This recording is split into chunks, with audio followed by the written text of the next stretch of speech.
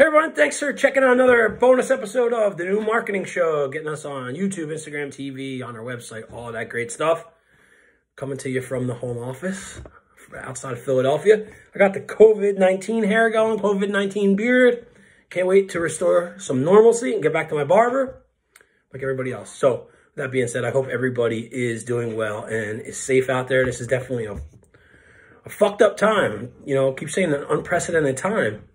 And I'm almost tired of saying that. It's getting to be cliche. So what we've been doing for a lot of businesses is a lot of brick and mortar businesses are asking us, how can I take my brick and mortar store and put it online? You know, it's not that difficult to do. It's something that we can definitely do. It's something that we can help with. Anybody can really help with this. You know, we suggest either doing a simple product using the Stripe Gravity Forms interface. You know, you can definitely do that and take credit cards. But maybe you want to take this opportunity to see into the future and say, if I'm going to put one or two products online, how should I do that? And the answer within the WordPress environment is WooCommerce. I mean, WooCommerce is great. WooCommerce, I'll tell you what, I never really used to like WooCommerce, but now WooCommerce has come light years ahead, and it's really easy for you to build a store yourself. The documentation is really good. It's very easy for you to latch it on to your WordPress site or spin up with one of the WooCommerce themes that is already set up and ready to go for you. So this is one of those times, like, all of us are in this together to try and survive. All of us are in this together to try and make something happen. All of us are in this together to really just to fight another day, right? Fight another week, fight another month.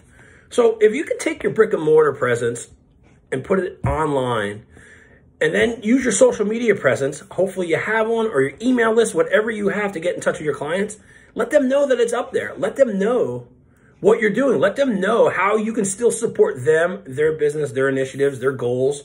Get them what they need. You know, I think that a lot of us, you know, right now are just needing to think out of the box. And I hate saying that. Think differently. Think bigger. Think better. You know, if you already have an online presence, awesome. Direct everybody to that. Go for it. You know what I mean? Make sure that everything is current. Make sure everything works well. Test, test, test. But if you don't have an online presence, you know, with all the stay-at-home orders or shelter-in-place, whatever they're called, you know, and all the businesses closing, all the non-essential businesses closing, now's a perfect time to build that out. If you have any questions about it, feel free to ask us any questions. Get us here on social media. Get us here through the podcast. We'll definitely be able to steer you towards a resource and get you started. Look, we're all in this together. We're here to help give you any kind of knowledge that we have when it comes to this stuff. Just let us know how we can help you and support you. Thanks, and we'll talk to you soon.